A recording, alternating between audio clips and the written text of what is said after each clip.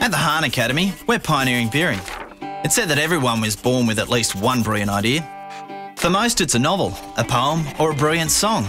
But for the gifted few, it's a beer idea. At the Hahn Academy, we're all about gifted beer ideas. Meet number 1, Bacon Beer by Rob Slavin.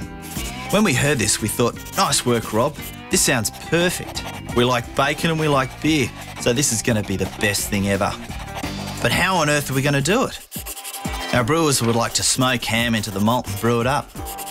But maybe we were thinking that we could fry up a load and stir it straight in. What if we could get the whole beer totally full of bacon? What if we could wrap the whole bottle in bacon? No, maybe not. But what if we used one of those scratch and sniff stickers as the label? Or maybe we could have a bacon straw. But nah, this is about the beer. If we like bacon and we like beer, let's really go for it. What if beer could be born with bacon in it? Bacon beer from the start with the essence of bacon in every smoky sip.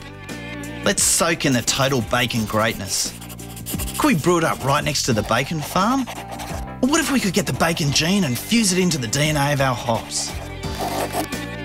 Bacon beer. Enough said.